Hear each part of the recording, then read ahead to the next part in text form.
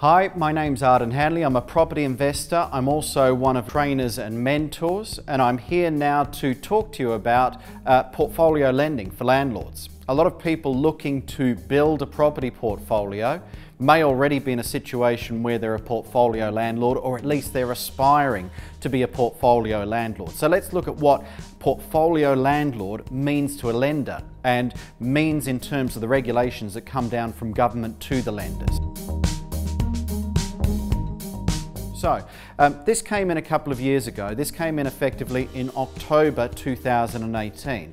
And this is about who is and who isn't a portfolio landlord. What makes you a portfolio landlord in the lender's eyes is when you own 4 or more properties, okay? So a lot of us looking at building a property portfolio aspire to own many more than 4 properties, which means at some point we're going to have to think about the portfolio landlord lending requirements. Once you're a portfolio landlord, the lender is required to ask you more questions. That means they have to see a copy of your tax returns, the official copy of the tax return from HMRC. That document is called your SA 302. Now, some lenders will accept the electronic version of your SA 302, but there are many lenders who require a paper copy, and you have to specifically phone HMRC and request they send you that paper copy. And that can take up to 4 weeks. So this is something that you want to be on top of nice and early so you have it available to you when it's something that you need to prepare for your finance broker or directly for your lender.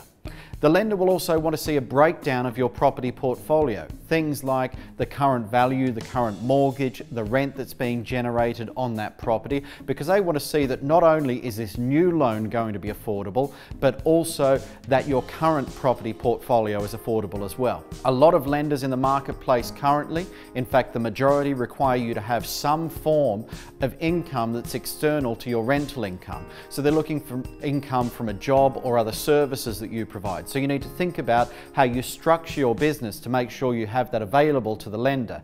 And for many lenders, the threshold for that external income is £25,000 plus. The lender will also expect to see a personal statement of assets, liabilities, income and expenditure. That's not about your property portfolio, that's about you personally. What do you have coming in and going out every month, and can you keep your head above water?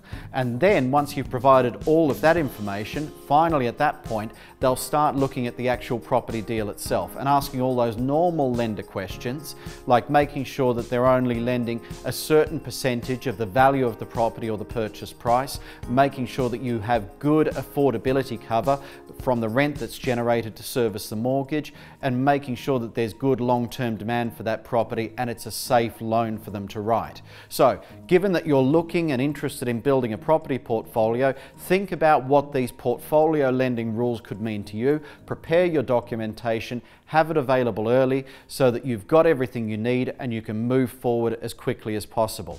If you found this information useful, if you'd like more interesting content around property and investing, please click the notifications bell, like and subscribe.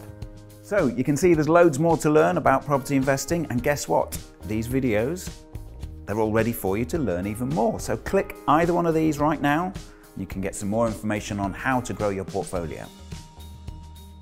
Click the video, that one, either one. Go on.